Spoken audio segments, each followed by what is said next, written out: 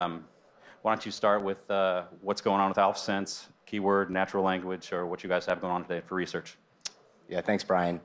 So Matt Angrist, been at AlphaSense now for 11 years. So I've been able to see kind of the transformation of search on unstructured content.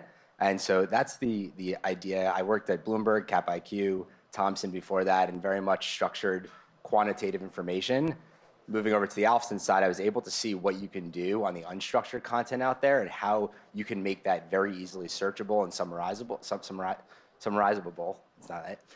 And so the ability to be able to give users, analysts at hedge funds, at private equity firms, bankers, the ability to search across hundreds of millions of documents in seconds by keyword and understand the context of their search and the intent of their search, allowing them to find that unique insight that would have taken them a day, 2 days, 3 days, now takes them 30 minutes or an hour. And so we've basically built this technology that allows them to go ahead and do that in a really easy way. Great. Your search capacity, like Evan talked about, with the massive content you have, with the relationships you have with research houses, seems like there's an interesting search and flywheel effect. Do you want to talk about how that works for you and how you think it's going to play out over time? And maybe since we're doing both public and private markets today on this panel, talk about what you're seeing in private equity versus public. Yeah, and before I answer that, I want to point on something you guys kind of talked about there was Evan kind of saying that internal content isn't a big deal for them.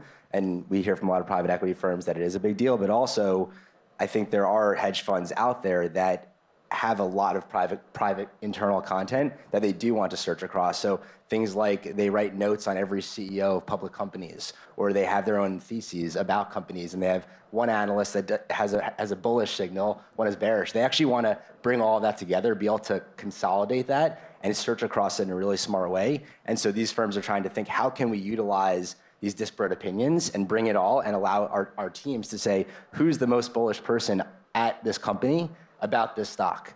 And that's been a really interesting thing to be able to work with these clients about, on doing that. Yeah.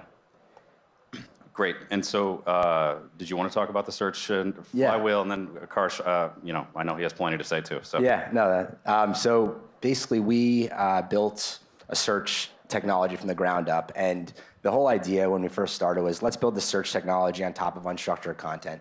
And so little by little, the search got better, the content grew bigger. So when I first started there, we had filings and transcripts, and that was it. Those are the only two content sets we had. We now have hundreds of millions of documents that range from earnings call transcripts to broker research. We actually have acquired 2 expert networks and now have an expert transcript library. And so the idea that we're able to search across all of this content in a really smart way and understand the language. So, to give you an example, if an analyst were to say, I want to read about the, EV landscape, AlphaSense knows what the EV landscape means. It'll find things like electric vehicles or fuel cell or hybrid or battery powered. It knows the word landscape means market players, trends, strengths, weaknesses of that market, different factors that are going to impact that landscape, and it will output the answer for you. And so we basically have built and this is fairly new, it's a gen search, we call it, and it's our ChatGPT style search, but the beauty is that it runs across the content that these users know is highly credible and highly valuable, and it's not just the entire web. And we're also able to source back and show them the citation of where that information came from.